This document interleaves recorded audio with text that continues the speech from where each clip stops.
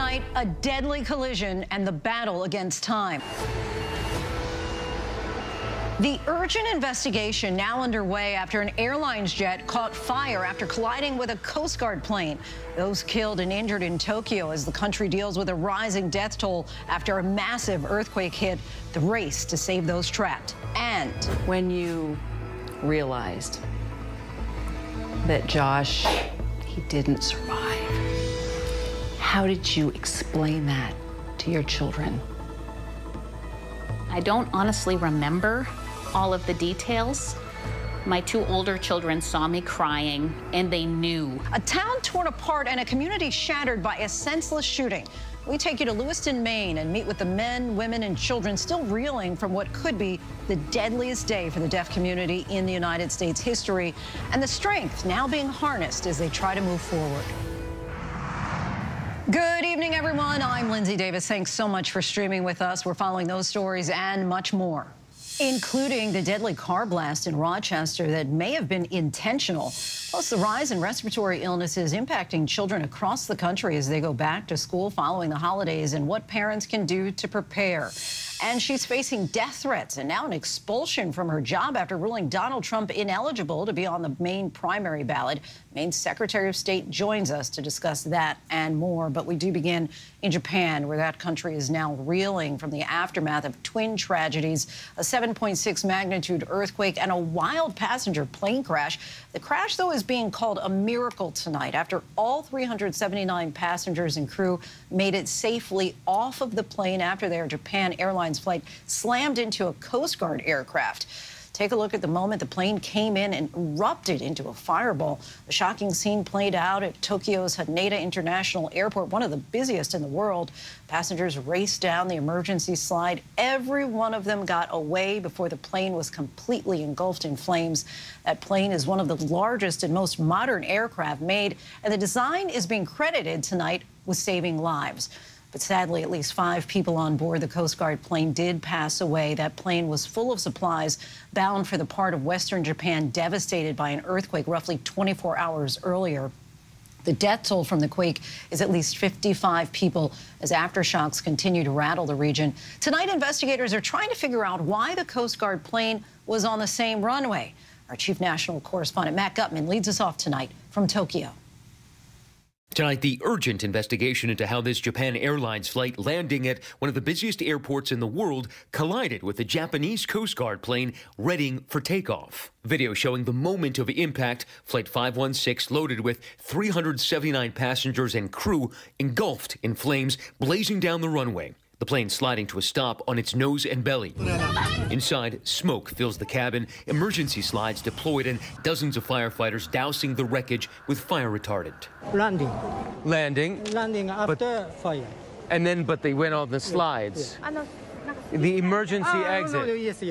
We spoke to Yamake, who was on that flight, and says this video was shot from his seat, fire shooting from the engine. Then what he saw on the outside. The plane on its belly, foam raining down as fire incinerated the wing. Miraculously, everyone on board was evacuated within seconds, authorities saying 17 people suffered injuries.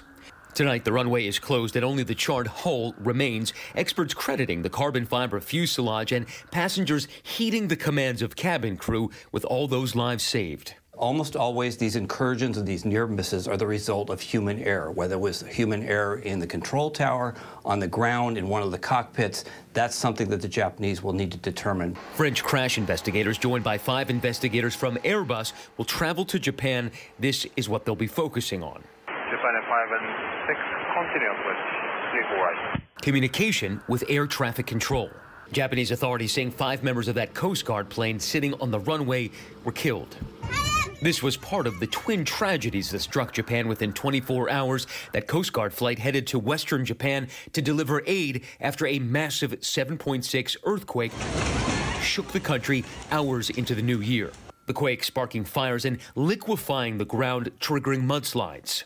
The death toll there rising. At least 55 people have died as rescuers race to find trapped residents under collapsed buildings. And more tremors today as new footage shows the widespread destruction, roads split in 2, homes buried under the mud. This could have been one of the deadliest aviation disasters in history. Matt Gutman joins us now from the Haneda Airport in Tokyo. Matt, we can see all those stranded passengers behind you. What are those passengers who made it off of that plane unscathed telling you tonight? Incredibly, they're saying that it was calm, that all the passengers on the plane heeded the advice of the crew to stay calm, to exit in an orderly fashion, and above all, to leave their personal effects behind. And as you mentioned, this could have been far deadlier. One of the things that is becoming clear in the probe so far is that had that Coast Guard cargo plane nosed even a few feet farther onto the runway as Flight 516 came in, it might have not hit the wing or the engine of the plane as it did, but the fuselage, and that could have caused a catastrophic explosion that could have killed perhaps all of the people on board that flight, Lindsay. Just remarkable to hear them say there was so much calm there. Matt Gutman for us in Tokyo tonight. Thanks so much, Matt. Back here in the U.S., investigators in Rochester, New York, say they believe a deadly car crash just after midnight on New Year's Day appeared to be intentional but not terrorism. A large SUV collided with an Uber pulling out of a parking lot as a concert was getting out. Both vehicles struck pedestrians crossing the street. ABC senior investigative correspondent Aaron Katursky has the details. Tonight, police here in Rochester believe this fiery crash less than an hour into 2024 was no accident. They identified this man, 35-year-old Michael Avery, as the driver of a large SUV filled with gas cans that barreled into a crowd of people leaving a concert, and they said he did it on purpose. Avery sped up, crossed into the oncoming lane of traffic, and appears to have intentionally been driving towards the pedestrian crossing. 9 pedestrians were hurt, but many more could have been had the SUV not collided with a smaller rideshare vehicle pulling out of the parking lot, killing 2 passengers. Identified tonight as 29-year-old Joshua Orr and 28-year-old Justina Hughes. You believe he sped up or sped toward the crosswalk and the pedestrians? Yes, you can clearly see that. It was intentional.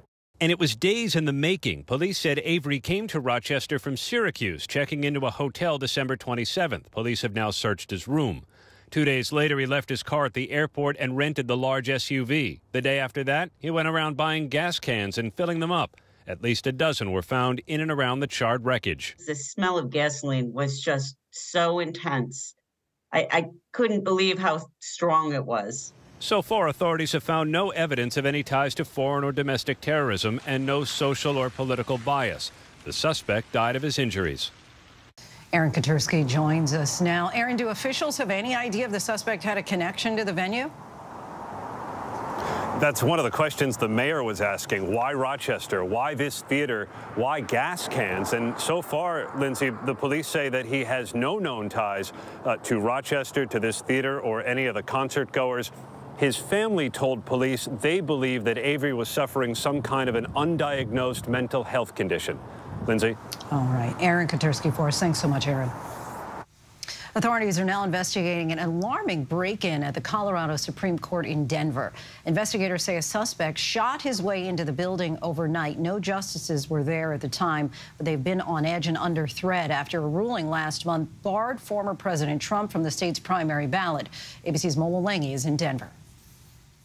Tonight, an armed man breaking into the Colorado Supreme Court building in Denver, where justices are already on high alert after ruling Donald Trump off the state's primary ballot 2 weeks ago. Police saying 44-year-old Brandon Olson was first involved in a car crash right outside the court building just after 1 a.m. There was a car accident. One of the vehicles involved, party pulled a gun out. Police adding that Olson pointed that gun at the other driver, then broke into the building by shooting out a window.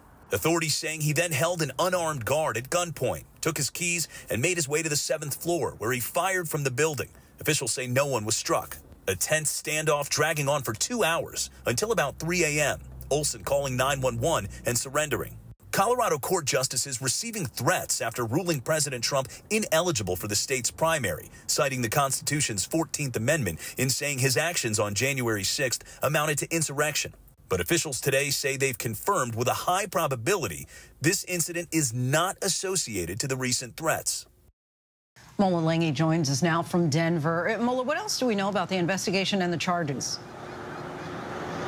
Well, Lindsay, Denver police still investigating the suspect's motive, currently holding him on suspicion of burglary and arson, accusing him of starting a small fire inside one of the building's stairwells. But again, a motive is still being investigated here, Lindsay. Mola Lange for us, reporting from Denver. Thanks so much, Mola.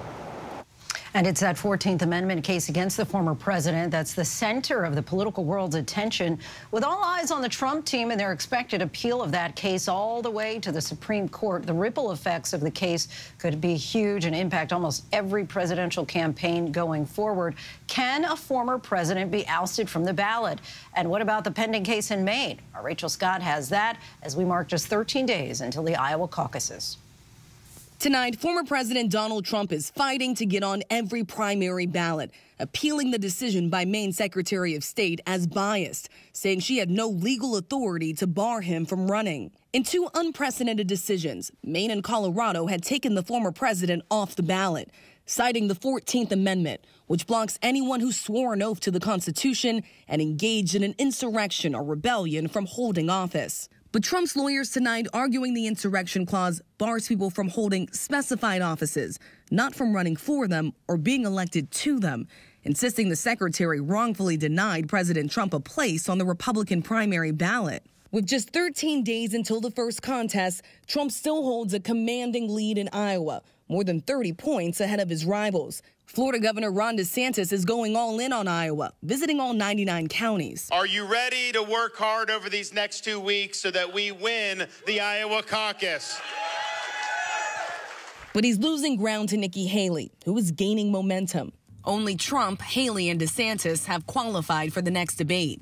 And tonight, Haley challenging Trump to show up with her and DeSantis, saying, as the debate stage continues to shrink, it's getting harder for Donald Trump to hide. Many of those GOP presidential candidates pushing for Trump to be present on the next debate stage. Rachel Scott joins us now. And Rachel, back to the decisions to yank former President Trump from the ballot in Colorado as well as Maine. It would seem like this is headed all the way to the Supreme Court. It certainly does look that way. We are told that the former president still plans to appeal to the U.S. Supreme Court on that Colorado decision. So it's looking more and more likely that the justices will have to weigh in on this central question of whether the former president, the Republican frontrunner, can appear on these primary ballots, Lindsay. Rachel Scott reporting from Des Moines, Iowa for us tonight. Thanks so much, Rachel. And joining us now with more is Maine Secretary of State Shenna Bellows. Thank you so much for your time and joining us tonight. You've received escalating threats against you, including a swatting call after your address was leaked. Walk us through what the past few days have been like since you made your decision. Thank you so much for having me. It's been a really difficult weekend. I anticipated criticism, strong language directed toward me, but targeting my family and the people who work for me and the people around me with threatening and abusive communications is unacceptable. Swatting my home is unacceptable, and law enforcement has responded perfectly. I was away for the holiday weekend with my husband, so nothing happened. But just because it was a fake call doesn't make it any less dangerous, especially given what we've seen across the country with incidents where law enforcement and the family that was targeted were less prepared. Why did you ultimately come to the conclusion that the former president's behavior warranted taking this step? So Maine has a very unique procedure under Maine law. Once a candidate is qualified for the ballot, which I did for Mr. Trump, any registered Maine voter can bring a challenge to that qualification. And in fact, 5 registered Maine voters, including 2 former Republican state senators, brought a challenge to Mr. Trump's qualifications. I was then obligated under Maine election law to hold an administrative hearing, hear evidence from both sides who were represented by attorneys, and then issue a decision. I did not have the option to decline. So I reviewed the weight of the evidence in the hearing and made the determination that Section 3 of the 14th Amendment does apply to the president, and that the events of January 6th were not only tragic, but qualified as an insurrection, and happened at the behest of and with the knowledge and support of the outgoing president. The Maine GOP primary, as you well know, is March 5th. In your decision, you punted physically removing Trump from the ballot until an appeals court rules on the legality. When does your office need absolute clarity on this, as you also have an election to run? I very intentionally suspended the effect of my decision pending a ruling by the courts, because that is the process: Superior Court, the Maine Supreme Court, and then the U.S. Supreme Court. January 20th is the deadline for military and overseas voters to receive their ballots. Under Maine law, the Superior Court has until January 17th to make a ruling. I will fulfill whatever I am directed to do by the courts. Do you anticipate this case ultimately ending up before the Supreme Court? I certainly think it could. That's part of the process, and certainly would welcome the Supreme Court weighing in. California had a deadline of last week to remove Trump from the ballot and declined to do so. California Governor Gavin Newsom said while Trump is a threat to our liberties, quote, we defeat candidates at the polls. Everything else is a political distraction. Similarly, presidential candidate Chris Christie has said Maine's decision will make Trump a martyr. Your response? So Mr. Chris Christie was also disqualified for the Maine ballot under Maine election laws because he failed to gather sufficient signatures. He sued in Superior Court. The Superior Court upheld my decision. So Maine law is unique. It's different than other states, including California. But regardless, the political or personal or any other considerations other than the Constitution and the rule of law are not appropriate. My job was to follow the Constitution, to which I swore an oath, and to follow the law. And that is the way our process works in this democratic republic. But what do you say to critics who say, look, the voters should ultimately be given the opportunity to vote and make those decisions at the polls? The United States Constitution sets the qualifications for presidential candidates. I cannot place an 18-year-old on the ballot or a non-citizen, or if Barack Obama or George W. Bush wanted to run for president a third time and could get sufficient signatures, I would be prohibited under Maine law from placing them on the ballot. The qualifications for president under the United States Constitution are not a menu.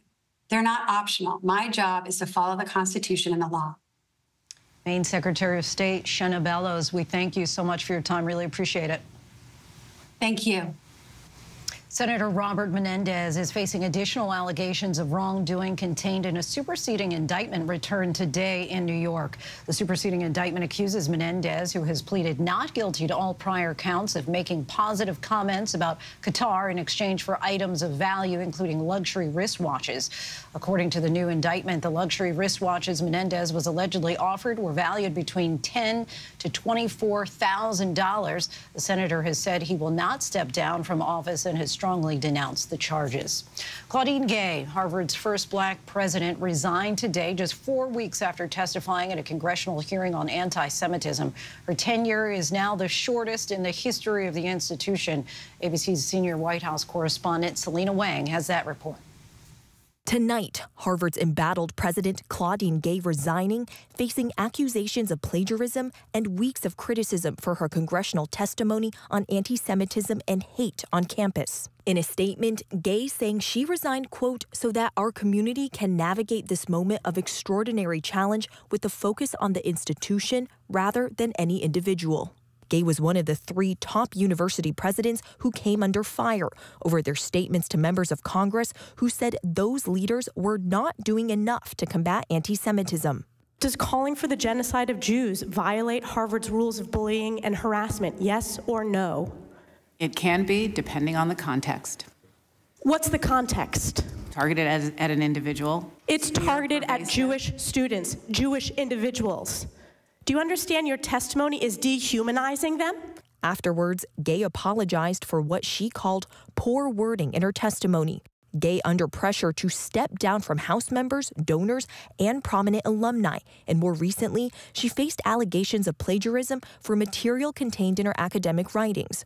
Harvard had previously ordered an investigation that revealed, quote, a few instances of inadequate citation, but the university finding no violation of its standards for research misconduct. Selena Wang joins us now. And Selena, what kind of reaction is coming in now from some of Gay's colleagues with regard to her resignation? Well, look, some of the professors at Harvard, they are angry about how all of this went down. They're saying that Harvard is caving to Republican political pressure. And Claudine Gay, she was the university's first black president. She only held the position for 6 months. And Lindsay, that is the shortest tenure in the university's history. Selena Wang for us. Thanks so much, Selena. Now to Beirut, where an explosion has killed 6 people, including the second highest ranking leader of Hamas in Lebanon's capital. 2 U.S. officials say Israel was responsible for the strike. The attack risks spreading the war and bringing the well-armed Hezbollah militia into the fight. ABC's Marcus Moore is in Israel for us tonight. Tonight, a massive explosion rocking the Lebanese capital, Beirut, killing a top Hamas official. Video circulating online showing the fiery scene of the blast in the Beirut suburb of Dahia, a Hezbollah stronghold. Salak al-Aruri, the second in command of Hamas and a senior leader in the West Bank, among at least 6 people killed, according to Lebanese authorities. Lebanon's state-run news agency says Israel carried out the attack, which, if confirmed, would mark a major escalation and would be Israel's first attack on Beirut since 2006. Israel tonight declining to comment. But Prime Minister Benjamin Netanyahu had threatened to kill Aruri before the Israel-Hamas war erupted on October 7th. Today's blast in Beirut follows weeks of cross-border attacks in southern Lebanon and northern Israel between Hezbollah fighters and IDF soldiers. And Marcus Moore joins us now from Tel Aviv. Marcus, are there fears of retaliation at this point? Lindsay, there are. Everyone here in the region is bracing for retaliation from Hamas and Hezbollah, both groups saying that they will respond to tonight's attack. And it adds to the concerns that have existed since October 7th that this war could escalate into a much wider conflict. Lindsay. Yeah, that has been an ongoing concern. Marcus Moore for us from Tel Aviv. Thanks so much, Marcus.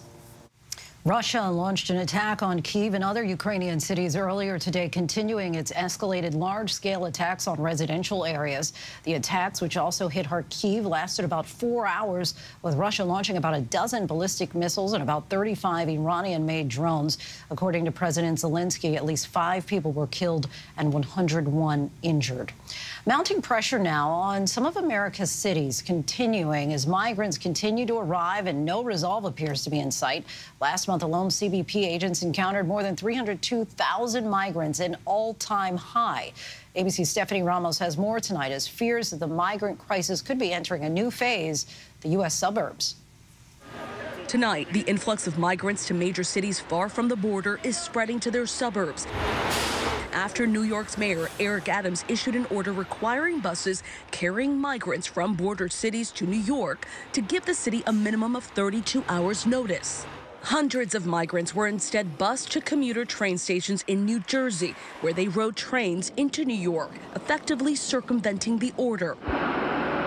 A similar situation in the suburbs of Chicago. Some 350 migrants flown to Rockford Airport over the weekend, then bussed in. Tonight, Mayor Adams is blaming Texas Governor Greg Abbott and asking more cities to issue executive orders. It's not about just New York. No city should be going through this, and it's not sustainable. Sources tell ABC News there were 302,000 migrant encounters in December alone, the preliminary numbers far surpassing the previous record of nearly 270,000 in September. Abbott and other border governors have said until the situation is brought under control and properly addressed, they will continue to send migrants to these so-called sanctuary cities. Stephanie Ramos joins us now. Stephanie, have lawmakers been in talks with federal officials or even Congress? They have, Lindsay. Lawmakers on both sides actually agree they need federal help and a solution from Congress to deal with this situation. Today, actually, senators met with the Department of Homeland Security Secretary Alejandro Mayorkas, and negotiators are expected to keep meeting this week to try and reach a deal on the border. Lindsay. So needed. Stephanie Ramos, our thanks to you. Still much more to get to here on Prime tonight. An important recall for parents. The infant formula pulled from the shelves over potential bacteria contamination. But next, a mass shooting in Lewiston, Maine claimed 18 lives and shook the surrounding area. And for the deaf community there, strained communication made the pain of this tragedy even worse. Tonight, our Kira Phillips talks to the families of those lost as they find ways to connect to their loved ones and move forward in grief while healing. How do they feel, Dad, now? Oh, they still feel very connected with their father. It may seem odd for others, but I have a spiritual belief. You know, I have a light in the basement that still flickers, and one day I went down there and it adjusted just at the right time. And so I talked to Josh and I said, "You're watching us."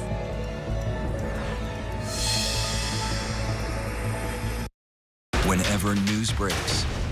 We are here in Israel, a nation at war after that brutal surprise attack by Hamas. On the ground in Ukraine, reporting from Lewiston, Maine. The scene of a horrific mass shooting. ABC News Live is right there everywhere. From the scene of that deadly missile strike in Dnipro, Ukraine. Reporting from the earthquake in Turkey. In rolling forward, this tornado tore through this little town. From the most devastating disaster in Hawaii. From Charleston, South Carolina, on the 2024 campaign trail. In Iceland, let's go. Traveling with the president in Mexico City. Wherever the story. From the front lines from southern Israel. Outside the Gaza Strip. In Beirut. From the FBI. Reporting from the nurses on the picket line. Here at 10 Downing Street in London. Streaming live to you. Wherever the story is. Wherever the story is. Wherever the story is. We're going to take you there. You're streaming. ABC News Live. ABC News Live. You're streaming ABC News Live. ABC News Live. Streaming free everywhere. America's #1 streaming news. We are here in Israel, a nation at war. We've seen tank after tank pouring into this area. This is where it all began. Bullet holes all up the wall. Within minutes, the air raid sirens going off. You can hear the sound of an explosion. We are pinned down here. Tonight, Israel waging a fierce bombardment of Gaza. The Israel-Hamas war. For non-stop live coverage, stream ABC News Live. Reporting from southern Israel. From the front lines. In downtown Ramallah. In Beirut. Wherever the story is, we'll take you there. ABC News Live. All right, here we go. You ready? Let's do it. Yes, it's the show America wants and America needs right now. This is What Would You Do? Let's go. How are you? Yes. So what will you be watching Saturdays on ABC News Live? What would you do? Hey, I guess I just found out. The What Would You Do Marathon, 2 to 6 Eastern, every Saturday on ABC News Live. My favorite show. Welcome back, everyone. It was a mass shooting in a state known for very little violent crime. But that all changed on October 25th when a gunman walked into 2 public places in Lewiston, Maine, and opened fire. The result, 18 dead and a community thrown into grief, confusion, and pain. It was the worst mass shooting event of the last year and is believed to be the deadliest day for the deaf community in U.S. history. Among the dead, 4 deaf friends playing cornhole, a sacred pastime for the deaf community in the area. Our Kira Phillips traveled to Lewiston to meet people who knew and loved those who lost their lives and are now finding comfort in each other. And we want to note the voices of American Sign Language interpreters are used in this piece.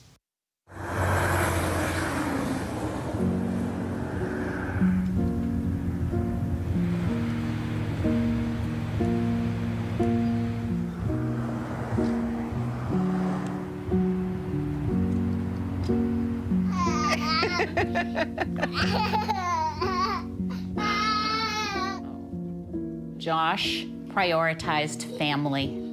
He was a family man. He did everything with us. On weekends, we would go out and do all kinds of different things as a family. But he also cared about the deaf community and helping people. He was the director for an interpreting agency, and so he was always helping to make sure that people could have access to their communication needs. How did you meet? So Josh and I met many years ago, I think it was 1991, in preschool at the Governor Baxter School for the Deaf, and we were in the same class. Many years later, once we were in high school, one of our mutual friends reconnected us, and we've been together ever since. We dated and married. We've had 4 children together. So we'd say the rest is history, as they say. Dad, who's that? Who is that? Dad?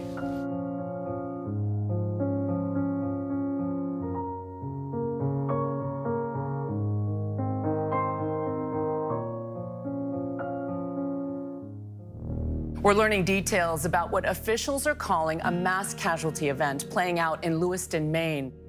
These small New England communities in and around Lewiston, Maine, north of Portland, gripped in fear.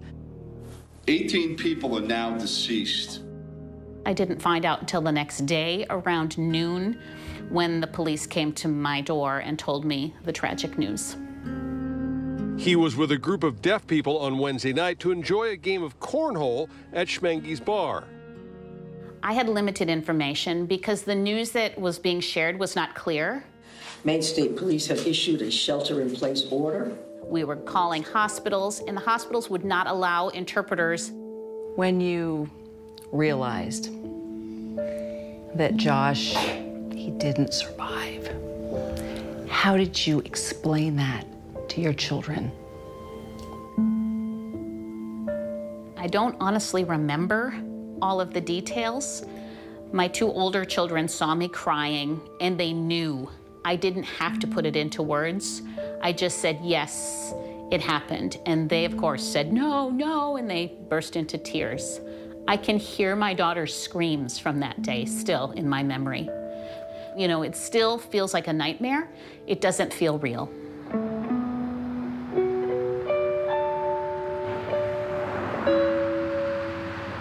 How are you doing, Kathy? It feels like yesterday. Take one day at a time. And people ask me every day how I'm doing. I say I'm okay. I'm okay today, and I'll see what tomorrow brings. What's it been like losing your partner in the business, doing this on your own? I never imagined it, losing somebody like that. He was my right hand. He had a big heart, and he was gonna help whoever could help, and he knew I needed him. And now I'm trying to figure out how to do it without him.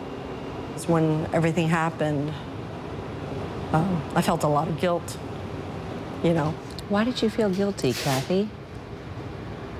You know, initially when it happened, I had it for 25 years, and I just thought, was it not safe to come in? Did I do something wrong? I mean, a lot of people are gone. Schmenge's was, you know, the site of one of the worst mass shootings in our country, yet the deaf community that was affected wants to come here to your other restaurant to heal, to be together. What does that mean to you? It means a lot to me. I enjoyed having them there. I couldn't sign with them, but I could communicate with them. We had our ways. What do those blue hearts mean to you? Well, the signs all say it, you know, resilient, strong, together, healing. You gotta read it, remind yourself, give yourself peace if you can. You know, it's hard. You gotta keep reminding myself, it's okay.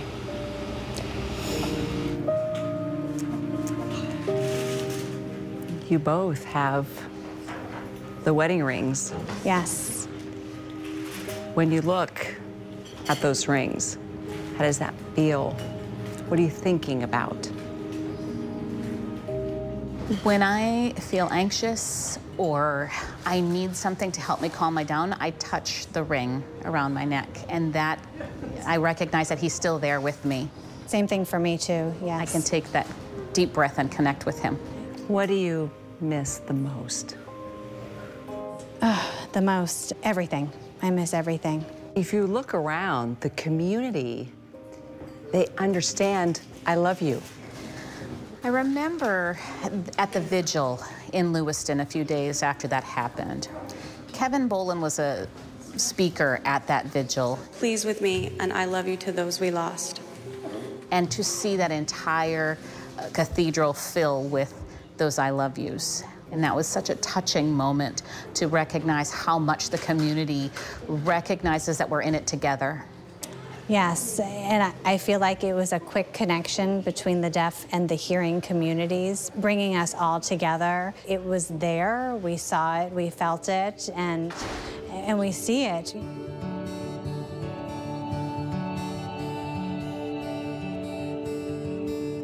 This is by far the most important work I've ever done in my life, and we're glad to be doing some small part. Why do you say that? Because I'm not sure if this would be being done otherwise, and it's important for the community. And I'm glad to be doing a small part in hopefully helping the community heal. We've collected everything, so everything that was at the bar, the bowling alley, and anywhere around the city. Why is it important to this community and to all of you here at the museum to remember this tragedy? Because it is a part of Lewiston's history, not just what happened that night, but also how the community came together. And this is a showing of that. And Lewiston's gonna need to be on this road to recovery and moving forward. And these items are a part of that.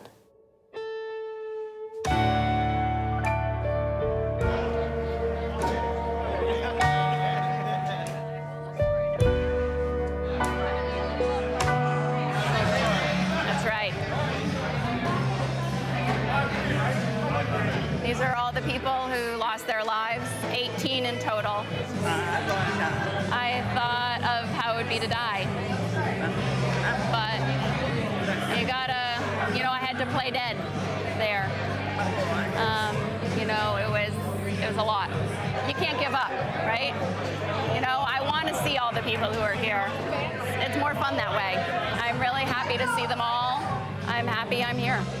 It's still nice to see people playing a good game of cornhole, and I'm not ready yet. I'm not ready to play yet. I will again. These are my friends, my fellow survivors, and I'm happy to be alive. I'm grateful to be here.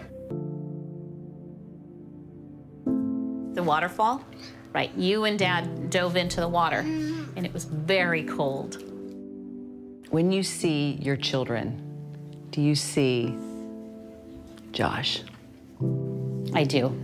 I see Josh in all four of my children in different ways. How do they feel, Dad, now? Oh, they still feel very connected with their father. It may seem odd for others, but I have a spiritual belief. You know, I have a light in the basement that still flickers, and one day I went down there and it adjusted just at the right time. And so I talked to Josh and I said, "You're watching us," and the light came on just as I had said that. How would you describe Dad? He's always a loving person, always put his family first. Where's Dad now? He's in my heart. And he's watching over us. And also, he's downstairs. We see him in the light. You can feel his love here, right now.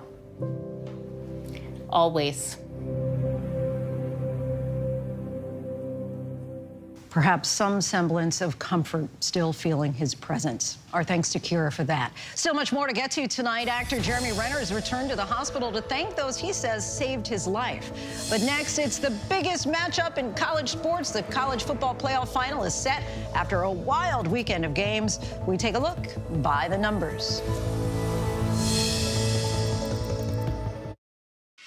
So much at stake, so much on the line, more Americans turn here than any other newscast. ABC News World News Tonight with David Muir, America's #1 most watched newscast across all of television.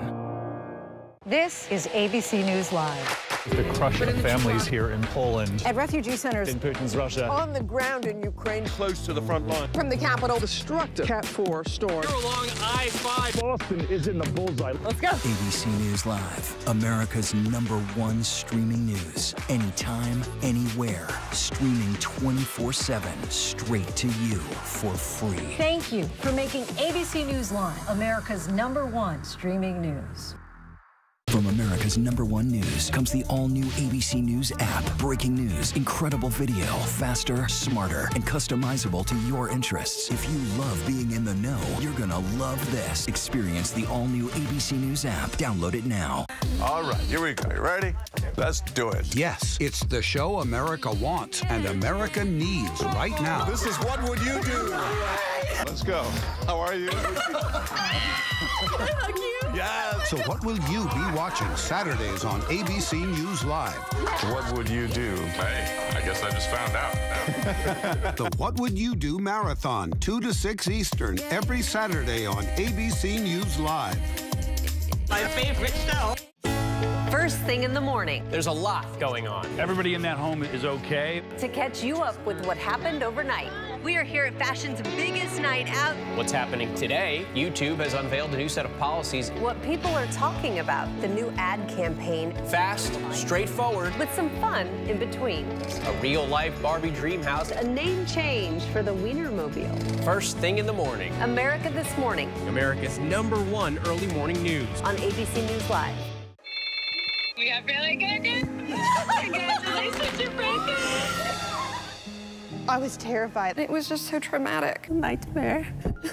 People need to understand, these were wanted babies. 18 women facing life and death medical conditions. Their lives now out of their control. I felt like I was going to die. Our lives and our health are debatable. I wouldn't wish this upon my worst enemy. Diane Sawyer, Rachel Scott, On the Brink, now streaming on Hulu. Why do so many people start their day here? From ABC News, this is Start Here. To be in the know and get a different take on the day's top stories. A lot of news today, so let's get into it. Listen now to the Daily News Podcast honored with 4 Edward R. Murrow Awards and see why the New York Times calls it a news podcast worth listening to. Start Here, ABC News. Make it your daily first listen. Now, that's a part of the story I bet you didn't see coming. Wherever you get your podcasts, Start Here. It's lunchtime in America, so what are we serving up? Well, how about everything you need to know? You know, that sounds pretty good. Give it to me. Your health, your money, breaking news, pop culture, with the biggest stars, music, trends, and of course, good food. GMA 3, what you need to know. A third hour of GMA in the afternoon. So join us, afternoons. For everything you need to know. I love that.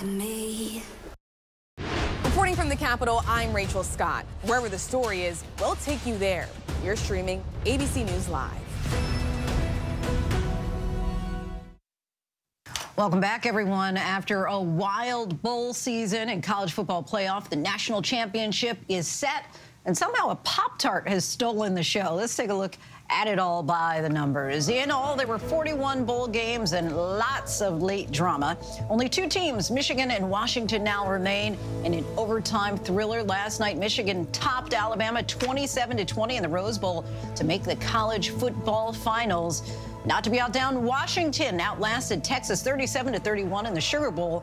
The 2 teams will square off Monday in the College Football National Championship in Houston, Texas. With so many bowl games named after foods, there was only one with a Pop-Tart mascot. You see him there, Strawberry. The Pop-Tart Bowl ended with a 28-19 win by Kansas State, and it didn't necessarily make headlines on the field, but off the field when Strawberry entered a life-size toaster and emerged only to literally be eaten after the game. A marketing group estimates so far Pop-Tarts has earned at least $12 million worth of exposure from the event, and we would be remiss if we did not mention the coach, the one coach that was subjected to a mayonnaise bath after his team in the West Virginia Mountaineers won Duke's Mayo Bowl. Our congratulations to all the winning teams over the past few days, and perhaps our condolences for that one coach who got the Mayo bath. And we still have much more here on Prime. A wild scene involving a fight between a motorcycle group and a former Beverly Hills 90210 cast member. What started the chaos? And a woman is celebrating the birth of 2 daughters, why doctors are calling it a 1 in a million pregnancy.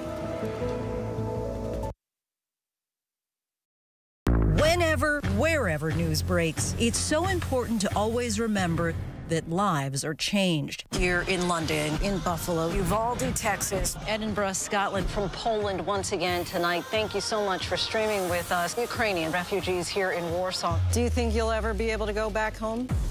We're heading to a small community outside of Mexico City. Splintered houses and splintered lives, and the magnitude of the devastation. You're streaming ABC News Live. Reporting from Rolling Fork, Mississippi, Santa Fe, New Mexico, Raleigh, North Carolina, the U.S. Capitol, Mayfield, Kentucky, Minneapolis, Mexico, Tongass National Forest, Alaska. Getting you behind the stories as they happen, giving you a front row seat to our world as it plays out in real time, live. ABC News Live Prime.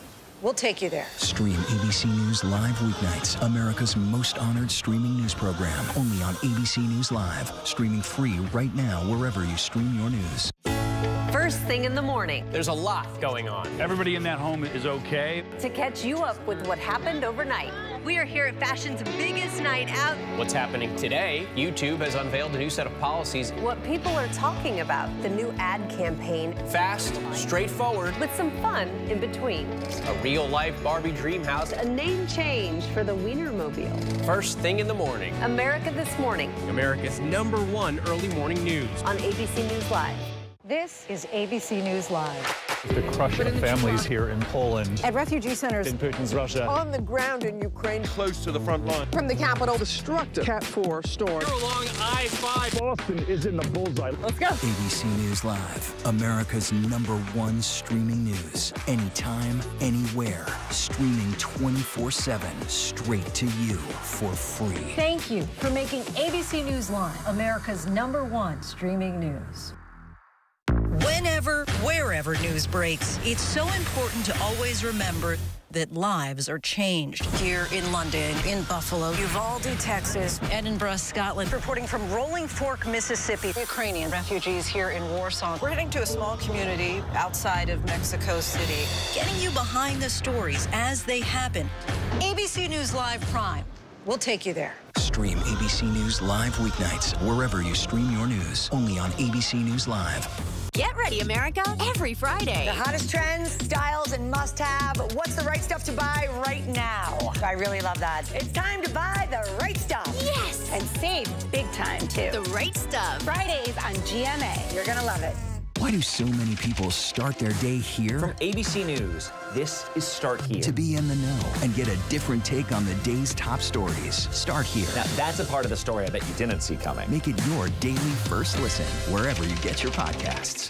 All right, here we go. You ready? Let's do it. Yes, it's the show America wants and America needs right now. This is What Would You Do? Let's go. How are you? Yes. So what will you be watching Saturdays on ABC News Live? What would you do? Hey, I guess I just found out. The What Would You Do Marathon, 2 to 6 Eastern, every Saturday on ABC News Live. My favorite show. An actor's violent altercation on the streets of L.A., the major infant formula recall over potential bacteria contamination, and we have a winner, folks, where the Powerball jackpot ticket was sold. These stories and much more in tonight's rundown.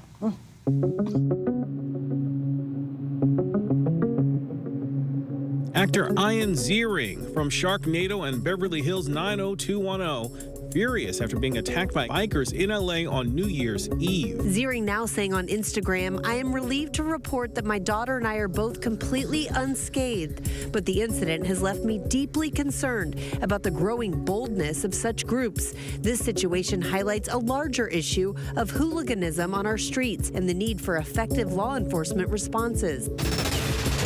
They have revealed the first photos from the Alec Baldwin Western film Rust. That film, put on hold after a bullet from a prop gun killed the director of photography. 2 of the 5 photos, published exclusively by Deadline, show the work of the late DP Helena Hutchins, who died when Alec Baldwin held that prop gun that fired during rehearsals in October of 2021. The other photos show the work of Bianca Klein, who took over as the photography director when the production resumed last April. Producers have yet to announce when they'll release the film. A new state law in Arkansas will give new mothers the option to be screened for depression. The law requires healthcare providers to offer to screen mothers for depression within 6 weeks of giving birth and for insurance policies to cover the screening. The exception would be if the mother declines to be screened, in which case healthcare providers would note that she was not screened by her choice. State Representative Aaron Plinkington, who sponsored the legislation, told affiliate KATV that screening new mothers would help healthcare providers catch issues early on. Obviously, if they're not in a good place mentally, their physical health can also start deteriorating. And also, too, it's not good to be in a home for a newborn baby if mom's having some issues that she needs to get addressed. Police in Indiana are crediting a Good Samaritan for helping with a rescue after a car accident. WLS reports the early Monday morning crash in Gary presented a challenge for police who had trouble finding the flipped-over car in the dark after the 2 women inside called 911. One of the women was able to get out of the car and flag down Greg Zellers, who was on his way to work. He then helped first responders find the car. Came back up here to give the the dispatch better direction on where exactly the car was at, and they wanted me to wait there with them till the police arrived on the scene. WLS reports that one woman in the car was airlifted to the hospital, and the one who flagged down Zellers did not have serious injuries. Reckitt Mead Johnson Nutrition is voluntarily recalling more than 675,000 cans of Nutramigen hypoallergenic infant formula powder. This is a specialty formula that's given to infants who are allergic to cow's milk. The bacterial contamination was found in samples overseas, and the company says testing did not turn up any problems here in the U.S., but it decided to issue the recall out of a, quote, abundance of caution. The company says the recall will not impact any of its other products, and there haven't been any reports of illnesses. Someone in Michigan had a great start to 2024. A winning $842.4 million Powerball ticket was sold in Grand Blanc, Michigan, with a cash value of $425.2 million. It was the 35th drawing since the last winning ticket back in October. No winner has come forward yet, but the store owner where the ticket was sold told WJRT he hopes it's someone local. Everybody's like friends here, you know, friends and family, so I'm hoping it's one of them. Singer Paula Abdul accuses American Idol producer Nigel Lythgoe of sexual assault in a recently filed lawsuit. Abdul alleges the assault took place during her time as a judge on the reality competition show back in the early 2000s. The lawsuit also accuses Lythgoe of sexually assaulting Abdul after she left American Idol and became a judge on Lythgoe's other competition show, So You Think You Can Dance. Lythgoe has denied the allegations, saying that he will, quote, fight this appalling smear with everything I have.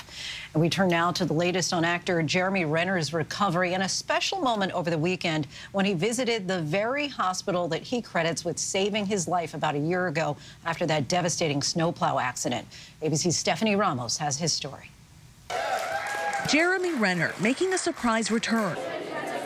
The Avengers star going back to the hospital in Reno, Nevada, thanking the staff that helped save his life. Someone's in front of my house on the ground. They got run over by a snowcat. He's been crushed. The 52-year-old run over by a large snowplow on New Year's Day in 2023. First responders capturing the moment on body camera. The actor's nephew telling authorities that Renner got out of the plow to check on him, but the plow didn't stop. He tried to jump on it into the thing, and it took him under. The Marvel star suffering 30 broken bones and blunt force trauma to his chest. A long journey to recovery Renner has continued to document online. I shift the narrative of it being victimized or making a mistake or anything else. I refuse to be haunted by that memory that way. Renner telling Diane Sawyer there were moments he thought he wouldn't make it. We just endured. That's real love. It's suffering, but that feeds the seeds of what love is. Now, the 52-year-old commemorating the anniversary of the accident with his new single titled Wait.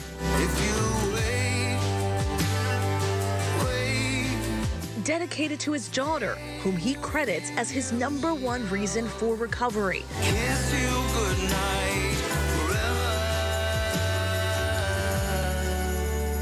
Posting this picture of the two of them on Instagram, writing, I asked her to wait for me when I first saw her January 14th as I arrived home. As I got better, she got better, less afraid. There is simply no better motivator to recover than to heal your family and friends. And next, we want to introduce you to a remarkable 12-year-old who is making history as the first athlete wearing a hijab to win a gold medal at the world's largest jiu-jitsu tournament for kids after the International Brazilian Jiu-Jitsu Federation lifted its ban on the headdress back in 2014. Here's her story. I made history as the first female to ever wear hijab for the Kids Pan's Brazilian tournament, the biggest tournament for kids. It's important to see that like other girls like me, like wearing the hijab during jiu-jitsu. In 2011, there was a ban. You weren't allowed to wear hijab while competing. Without that ban being lifted in 2014, I wouldn't have been making history. I would not have been the champion.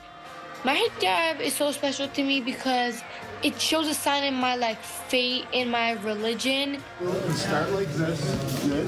Hold on. I I come from a household full of jiu-jitsu, and my dad's my coach. When we get in this position, deep down. I'm going to start Brazilian Jiu-Jitsu in 2017, and her progression during that time has been very, very consistent.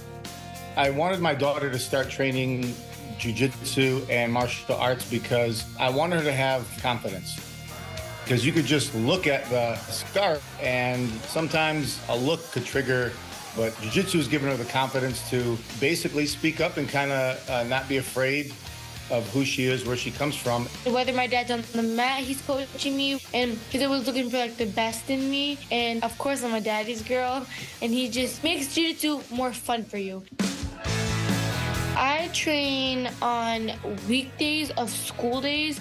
I train mostly 4 times a week and then Sundays. And when we're here, we're doing submissions or mount. We're doing side control. The feeling when I won the Kids Pans Brazilian tournament was excitement. I almost started crying. I was super happy, so proud of myself, and I just felt like I did it, like I was there. As a dad, I'm very, very proud. As a coach, I'm even more prouder. I want everyone to know Jiu-Jitsu is not a boy sport. It's a girl sport, too. Anything a boy can do, a girl can do. And she is doing it well. And it's a 1 in a million pregnancy. An Alabama mom with a rare double uterus was pregnant with a baby in each uterus.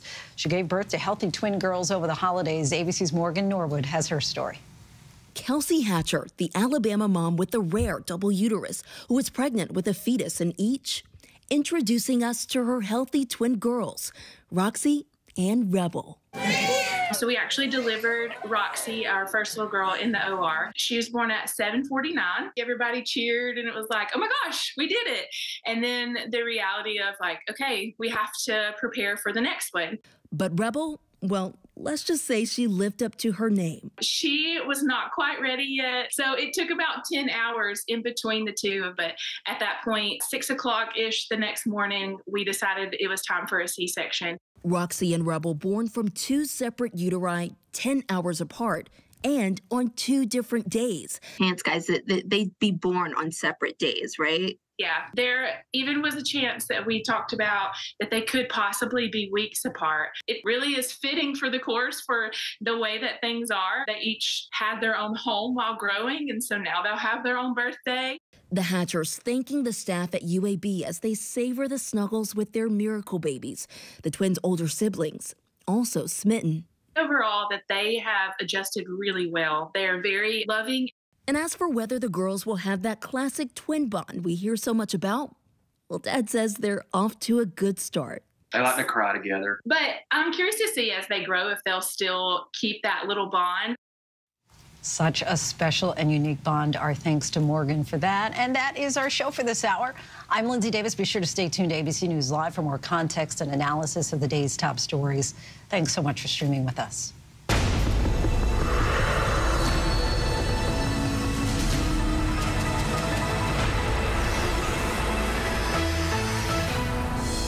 Coming up in the next hour, a Spanish soccer star testifies over a controversial kiss she said a football federation chief planted on her lips without her consent. What's next in the investigation? Plus, a deadly shark attack at a busy tourist destination. Why do so many people start their day here? From ABC News, this is Start Here. To be in the know and get a different take on the day's top stories. Start Here. Now, that's a part of the story I bet you didn't see coming. Make it your daily first listen, wherever you get your podcasts. From America's #1 News comes the all-new ABC News app. Breaking news, incredible video, faster, smarter, and customizable to your interests. If you love being in the know, you're gonna love this. Experience the all-new ABC News app. Download it now. It's lunchtime in America, so what are we serving up? Well, how about everything you need to know? You know, that sounds pretty good. Give it to me. Your health, your money, breaking news, pop culture, with the biggest stars, music, trends, and of course, good food. GMA 3. What you need to know. A third hour of GMA in the afternoon. So join us, Afternoons. For everything you need to know. I love that.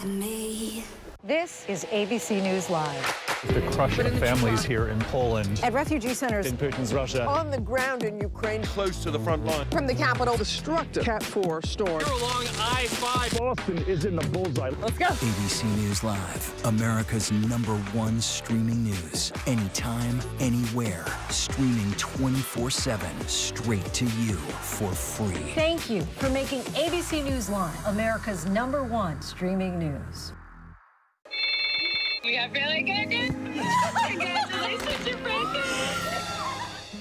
I was terrified. It was just so traumatic. Nightmare. People need to understand, these were wanted babies. 18 women facing life and death medical conditions. Their lives now out of their control. I felt like I was going to die. Our lives and our health are debatable. I wouldn't wish this upon my worst enemy. Diane Sawyer, Rachel Scott, On the Brink, now streaming on Hulu. All right, here we go. You ready? Let's do it. Yes, it's the show America wants and America needs right now. This is What Would You Do? Let's go. How are you? Yes. So what will you be watching Saturdays on ABC News Live? What would you do? Hey, I guess I just found out. The What Would You Do Marathon, 2 to 6 Eastern, every Saturday on ABC News Live. My favorite show. Whenever, wherever news breaks, it's so important to always remember that lives are changed. Here in London, in Buffalo, Uvalde, Texas, Edinburgh, Scotland. Reporting from Rolling Fork, Mississippi. Ukrainian refugees here in Warsaw. We're heading to a small community outside of Mexico City, getting you behind the stories as they happen. ABC News Live Prime. We'll take you there. Stream ABC News Live weeknights wherever you stream your news. Only on ABC News Live. Reporting from Monterey Park, California, I'm Robin Roberts. Wherever the story is, we're going to take you there. You're streaming ABC News Live. Good evening, everyone. This is ABC News Live Prime. I'm Lindsay Davis. Thank you so much for streaming with us. We have a lot of news to get to this evening, including the urgent investigation underway after an airline jet caught fire after colliding with a Coast Guard plane that was killed and injured in Tokyo as the country deals with a rising death toll after a massive earthquake hit. The race against the clock to save those trapped. Plus, the deadly car blast in Rochester being investigated as an intentional act. And the migrant crisis in the U.S. now hitting the suburbs outside major cities after New York City's mayor said you must give us 32 hours notice. Buses carrying hundreds of asylum seekers now dropping off migrants in the suburbs. But we do begin in Japan, where that country is dealing with the aftermath of twin tragedies. A 7.6 magnitude earthquake and a wild passenger plane crash. The crash, though, is being called a miracle tonight after all 379 passengers and crew made it off after their Japan Airlines flight slammed into a Coast Guard aircraft. The shocking scene played out at Tokyo's Haneda International Airport, one of the busiest in the world. Passengers raced down the emergency slide. Every one of them got away before the plane was completely engulfed in flames. But sadly, at least 5 people on board the Coast Guard plane passed away. That plane was full of supplies bound for the part of Western Japan devastated by an earthquake roughly 24 hours earlier. The death toll from the quake is at least 55 people as aftershocks continue to rattle the region. Our chief national correspondent, Matt Gutman, leads us off tonight from Tokyo. Tonight, the urgent investigation into how this Japan Airlines flight landing at one of the busiest airports in the world collided with a Japanese Coast Guard plane readying for takeoff. Video showing the moment of impact, Flight 516 loaded with 379 passengers and crew engulfed in flames blazing down the runway. The plane sliding to a stop on its nose and belly. Inside, smoke fills the cabin, emergency slides deployed, and dozens of firefighters dousing the wreckage with fire retardant. Landing after fire. But they went on the slides. Yes. The emergency exit. Yes. We spoke to Yamake, who was on that flight, and says this video was shot from his seat, fire shooting from the engine. Then what he saw on the outside. The plane on its belly, foam raining down as fire incinerated the wing. Miraculously, everyone on board was evacuated within seconds, authorities saying 17 people suffered injuries. Tonight, the runway is closed and only the charred hull remains, experts crediting the carbon fiber fuselage and passengers heeding the commands of cabin crew with all those lives saved. Almost always these incursions and these near misses are the result of human error, whether it was human error in the control tower, on the ground, in one of the cockpits. That's something that the Japanese will need to determine. French crash investigators, joined by 5 investigators from Airbus, will travel to Japan. This is what they'll be focusing on. Japan 5 and 6, continue with 3 right. Communication with air traffic control. Japanese authorities saying 5 members of that Coast Guard plane sitting on the runway were killed. This was part of the twin tragedies that struck Japan within 24 hours. That Coast Guard flight headed to western Japan to deliver aid after a massive 7.6 earthquake shook the country hours into the new year. The quake sparking fires and liquefying the ground, triggering mudslides. The death toll there rising. At least 55 people have died as rescuers race to find trapped residents under collapsed buildings. And more tremors today as new footage shows the widespread destruction, roads split in 2, homes buried under the mud. This could have been one of the deadliest aviation disasters in history. Matt Gutman joins us now from the Haneda Airport in Tokyo. Matt, we can see all those stranded passengers behind you. What are those passengers who made it off of that plane unscathed telling you tonight? Incredibly, they're saying that it was calm, that all the passengers on the plane heeded the advice of the crew to stay calm, to exit in an orderly fashion, and above all, to leave their personal effects behind. And as you mentioned, this could have been far deadlier. One of the things that is becoming clear in the probe so far is that had that Coast Guard cargo plane nosed even a few feet farther onto the runway as Flight 516 came in, it might have not hit the wing or the engine of the plane as it did, but the fuselage, and that could have caused a catastrophic explosion that could have killed perhaps all of the people on board that flight, Lindsay. Just remarkable to hear them say there was so much calm there. Matt Gutman for us in Tokyo tonight. Thanks so much, Matt. Back here in the U.S., investigators in Rochester, New York, say they believe a deadly car crash just after midnight on New Year's Day appeared to be intentional but not terrorism. A large SUV collided with an Uber pulling out of a parking lot as a concert was getting out. Both vehicles then struck pedestrians crossing the street. ABC senior investigative correspondent Aaron Katursky has the details. Tonight, police here in Rochester believe this fiery crash less than an hour into 2024 was no accident. They identified this man, 35-year-old Michael Avery, as the driver of a large SUV filled with gas cans that barreled into a crowd of people leaving a concert.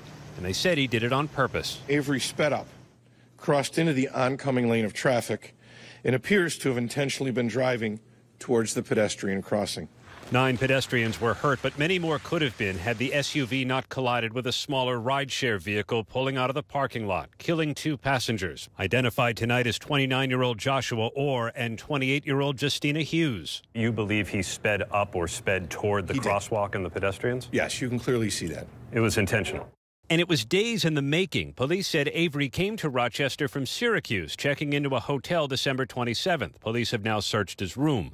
2 days later, he left his car at the airport and rented the large SUV. The day after that, he went around buying gas cans and filling them up. At least a dozen were found in and around the charred wreckage. The smell of gasoline was just so intense. I couldn't believe how strong it was. So far, authorities have found no evidence of any ties to foreign or domestic terrorism and no social or political bias. The suspect died of his injuries. Our thanks to Aaron Katursky.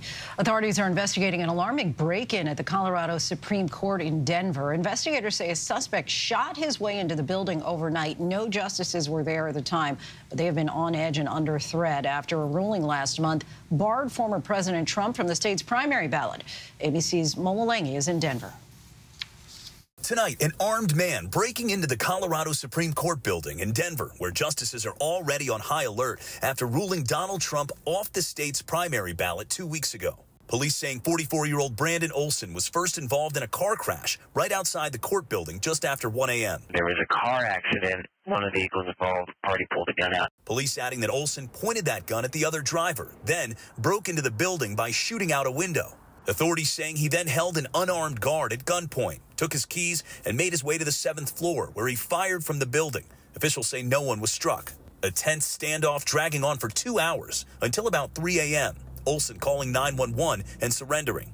Colorado court justices receiving threats after ruling President Trump ineligible for the state's primary, citing the Constitution's 14th Amendment in saying his actions on January 6th amounted to insurrection.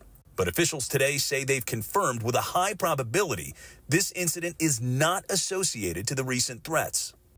Our thanks to Mola. And it's that 14th Amendment case against the former president that's at the center of the political world's attention. With all eyes on the Trump team, their expected appeal of that case all the way to the Supreme Court. The ripple effects of the case could be huge and impact almost every presidential campaign moving forward. Can a former president be ousted from the ballot? And what about the pending case in Maine? Rachel Scott has all that as we mark just 13 days until the Iowa caucuses. Tonight, former President Donald Trump is fighting to get on every primary ballot, appealing the decision by Maine Secretary of State as biased, saying she had no legal authority to bar him from running. In two unprecedented decisions, Maine and Colorado had taken the former president off the ballot, citing the 14th Amendment, which blocks anyone who swore an oath to the Constitution and engaged in an insurrection or rebellion from holding office. But Trump's lawyers tonight arguing the insurrection clause bars people from holding specified offices, not from running for them or being elected to them, insisting the secretary wrongfully denied President Trump a place on the Republican primary ballot. With just 13 days until the first contest, Trump still holds a commanding lead in Iowa, more than 30 points ahead of his rivals. Florida Governor Ron DeSantis is going all in on Iowa, visiting all 99 counties. Are you ready to work hard over these next 2 weeks so that we win the Iowa caucus? But he's losing ground to Nikki Haley, who is gaining momentum. Only Trump, DeSantis, and Haley have qualified for the next debate. And tonight, Haley challenging Trump to show up with her and DeSantis, saying, as the debate stage continues to shrink, it's getting harder for Donald Trump to hide. Our thanks to Rachel Scott for that. Claudine Gay, Harvard's first black president, resigned today. Her tenure is now the shortest in the history of the institution. ABC's senior White House correspondent Selena Wang has that story. Tonight, Harvard's embattled president Claudine Gay resigning, facing accusations of plagiarism and weeks of criticism for her congressional testimony on anti-Semitism and hate on campus. In a statement, Gay saying she resigned, quote, so that our community can navigate this moment of extraordinary challenge with a focus on the institution rather than any individual. Gay was one of the 3 top university presidents who came under fire over their statements to members of Congress who said those leaders were not doing enough to combat anti-Semitism. Does calling for the genocide of Jews violate Harvard's rules of bullying and harassment, yes or no? It can be, depending on the context. What's the context? Targeted at an individual. It's targeted at Jewish students, Jewish individuals. Do you understand your testimony is dehumanizing them? Afterwards, Gay apologized for what she called poor wording in her testimony. Gay under pressure to step down from House members, donors, and prominent alumni. And more recently, she faced allegations of plagiarism for material contained in her academic writings. Harvard had previously ordered an investigation that revealed, quote, a few instances of inadequate citation, but the university finding no violation of its standards for research misconduct. Our thanks to Selena for that. Now to Beirut, Lebanon, where an explosion has killed 6 people, including the second highest ranking leader of Hamas. 2 U.S. officials say Israel was responsible for the strike. The attack risks spreading the war and bringing the well-armed Hezbollah militia into the fight. ABC's Marcus Moore is in Israel tonight. Tonight, a massive explosion rocking the Lebanese capital, Beirut, killing a top Hamas official. Video circulating online showing the fiery scene of the blast in the Beirut suburb of Dahiya, a Hezbollah stronghold. Salak al-Aruri, the second in command of Hamas and a senior leader in the West Bank, among at least 6 people killed, according to Lebanese authorities. Lebanon's state-run news agency says Israel carried out the attack, which, if confirmed, would mark a major escalation and would be Israel's first attack on Beirut since 2006. Israel tonight declining to comment. But Prime Minister Benjamin Netanyahu had threatened to kill Aruri before the Israel-Hamas war erupted on October 7th. Today's blast in Beirut follows weeks of cross-border attacks in southern Lebanon and northern Israel between Hezbollah fighters and IDF soldiers. Marcus Moore reporting. Mounting pressure on some of America's cities continues as migrants are arriving and no resolve appears to be in sight. Last month alone, CBP agents encountered more than 302,000 migrants, an all-time high. ABC's Stephanie Ramos has more tonight as fear the migrant crisis could be entering a new phase, the U.S. suburbs. Tonight, the influx of migrants to major cities far from the border is spreading to their suburbs. After New York's Mayor Eric Adams issued an order requiring buses carrying migrants from border cities to New York to give the city a minimum of 32 hours notice. Hundreds of migrants were instead bused to commuter train stations in New Jersey, where they rode trains into New York, effectively circumventing the order. A similar situation in the suburbs of Chicago. Some 350 migrants flown to Rockford Airport over the weekend, then bussed in. Tonight, Mayor Adams is blaming Texas Governor Greg Abbott and asking more cities to issue executive orders. It's not about just New York. No city should be going through this, and it's not sustainable. Sources tell ABC News there were 302,000 migrant encounters in December alone, the preliminary numbers far surpassing the previous record of nearly 270,000 in September. Abbott and other border governors have said until the situation is brought under control and properly addressed, they will continue to send migrants to these so-called sanctuary cities. Our thanks to Stephanie. Now to a deadly shark attack in Hawaii. A surfer was killed at a popular beach there. Here's ABC's DeMarco Morgan with the details. It is a living nightmare. A family grieving after a shark encounter in a popular tourist destination in Maui ended in tragedy. Authorities investigating the death of 39-year-old Jason J. Carter, seen here scuba diving prior to the incident after getting bit by a shark while surfing at Paia Bay on Saturday. Whether you had a lifetime with him or 5 minutes, you felt like a changed person because of his beautiful spirit. Carter, a local Maui resident, was given medical care at the scene before being rushed to an area hospital where he later succumbed to his injuries. He wasn't doing anything reckless or strange or out of the norm. This, the first fatality from a shark encounter in Hawaii in more than a year. Experts say shark encounters aren't limited to just the summer months. Really disconcerting there. Thanks to DeMarco for that. Still much more to get to tonight coming up. She's trying to expand wealth to those previously left out of the loop. Arlen Hamilton explains her guide to becoming a millionaire. But next, a South Korean opposition leader is stabbed in the neck. What investigators are revealing about the suspect. Whenever news breaks, we are here in Israel, a nation at war after that brutal surprise attack by Hamas. On the ground in Ukraine, reporting from Lewiston, Maine. The scene of a horrific mass shooting. ABC News Live is right there everywhere. From the scene of that deadly missile strike in Dnipro, Ukraine. Reporting from the earthquake in Turkey. In Rolling Fork, this tornado tore through this little town. From the most devastating disaster in Hawaii. From Charleston, South Carolina, on the 2024 campaign trail. In Iceland, let's go. Traveling with the president in Mexico City. Wherever the story. From the front lines, from southern Israel. Outside the Gaza Strip. In Beirut. From the FBI. Reporting from the nurses on the picket line. Here at 10 Downing Street in London. Streaming live to you. Wherever the story is. Wherever the story is. Wherever the story is. We're going to take you there. You're streaming ABC News Live. ABC News Live. You're streaming ABC News Live. ABC News Live. Streaming free everywhere. America's #1 streaming news.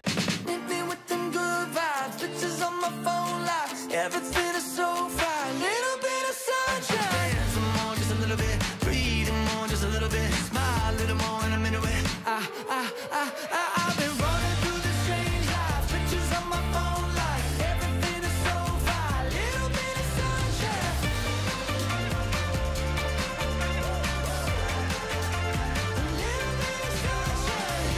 Good morning, America. All right, here we go. You ready? Let's do it. Yes, it's the show America wants and America needs right now. This is What Would You Do? Let's go.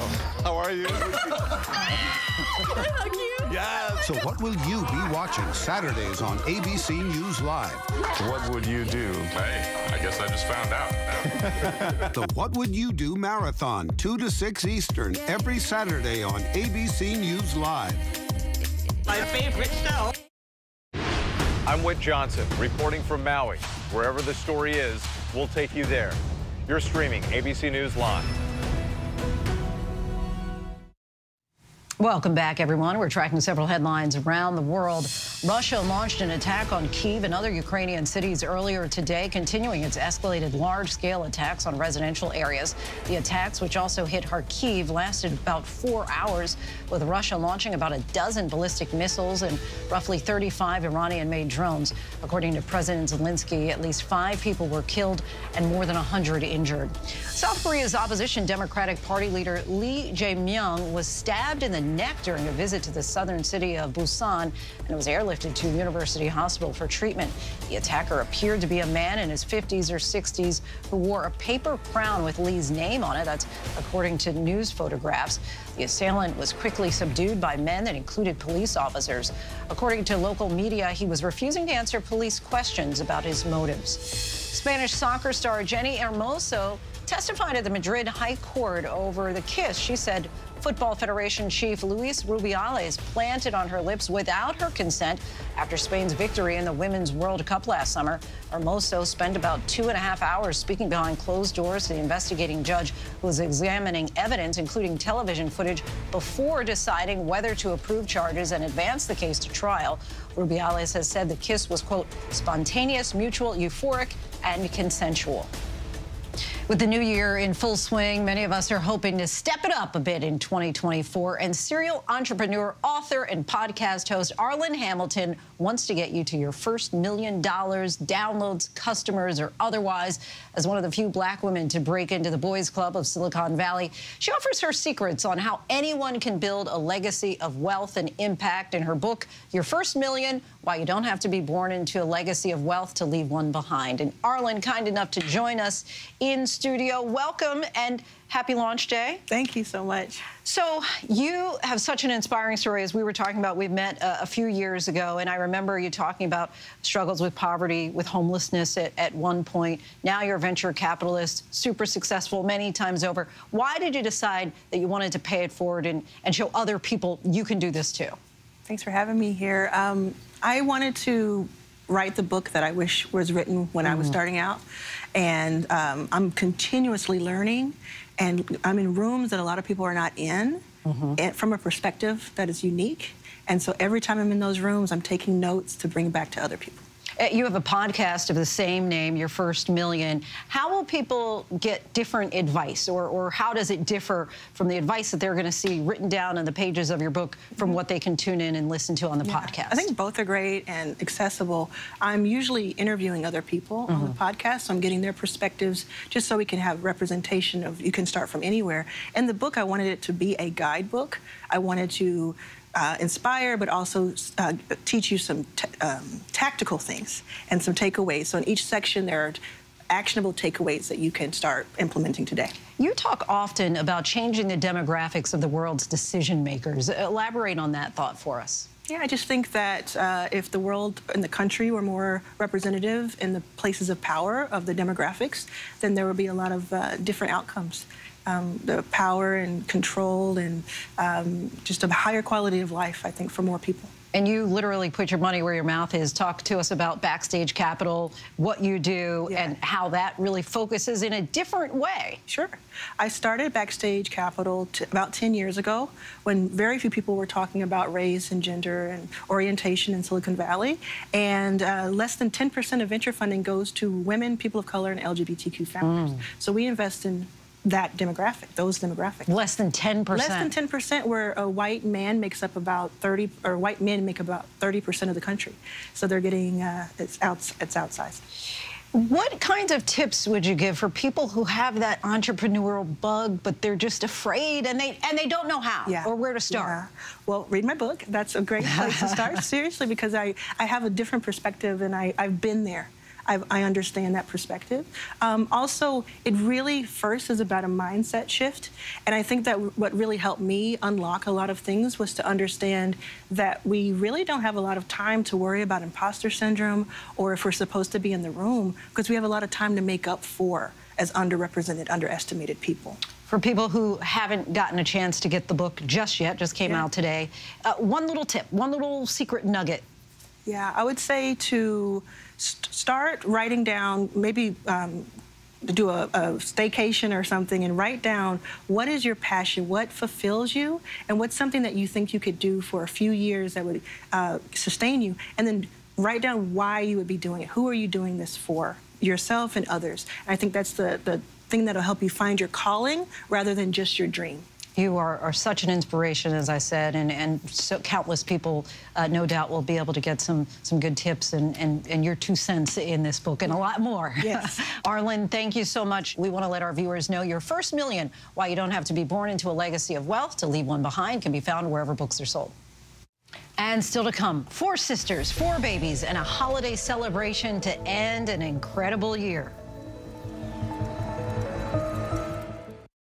Why do so many people start their day here? From ABC News, this is Start Here. To be in the know and get a different take on the day's top stories. A lot of news today, so let's get into it. Listen now to the Daily News Podcast honored with 4 Edward R. Murrow Awards and see why the New York Times calls it a news podcast worth listening to. Start Here, ABC News. Make it your daily first listen. Now, that's a part of the story I bet you didn't see coming. Wherever you get your podcasts, Start Here. With so much at stake, so much on the line, more Americans turn here than any other newscast. ABC News World News Tonight with David Muir, America's #1 most watched newscast across all of television. From America's #1 news comes the all-new ABC News app. Breaking news, incredible video, faster, smarter, and customizable to your interests. If you love being in the know, you're gonna love this. Experience the all-new ABC News app. Download it now. All right, here we go. You ready? Let's do it. Yes, it's the show America wants and America needs right now. This is What Would You Do? Let's go. How are you? Yes. So what will you be watching Saturdays on ABC News Live? What would you do? Hey, I guess I just found out. The What Would You Do Marathon, 2 to 6 Eastern, every Saturday on ABC News Live. My favorite show. Welcome back. Finally tonight, trips to Grandma's house will never be the same. One family celebrated a holiday dream ×4.